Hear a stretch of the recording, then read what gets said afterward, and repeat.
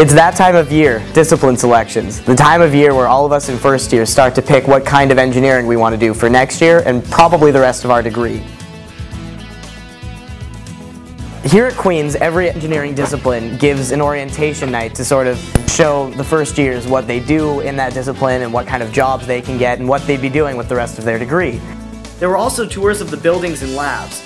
My favorite part were the fourth-year student projects. Chemical engineering is one of the broadest of the engineering fields. Core courses in math, chemistry, physics, and biology are combined with engineering principles and focus on chemical process theory. Chemical engineers use what they learn to solve numerous technical problems and to manufacture products safely. Specializations include biochemical, biomedical, environmental, and computer process control. Being able to see the labs and facilities that I would use was really interesting. Engineering chemistry is one of the engineering science program. It focuses on chemical theory and has a strong base in chemistry.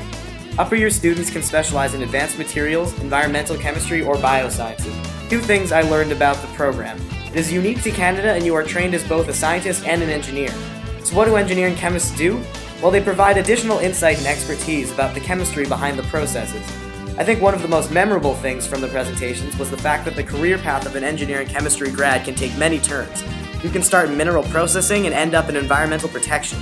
There are so many career choices: medical research, biomedical, biochemical, biological engineering, and fiber optic development, and that's just a few things. ECE was awesome. Cool student projects and great presentations. Electrical and computer engineering is one of the fastest growing areas. Wireless and fiber optic communications, robotics, alternative energy, video games, and medical imaging software. What's not exciting about that? The program at Queens is split into two: computer and electrical. Computer engineering involves courses in electronics, digital logic, microprocessors, and hardware and software design. And if you choose electrical, you would be taking circuits, electronics, signals and systems, wireless and optical communications, and robotics. Both programs are cutting edge, offering specializations in computer architecture and computer networks, digital systems, or microprocessor and software systems. Anyways, I gotta go study for my second round of midterms. I'll see you guys next time.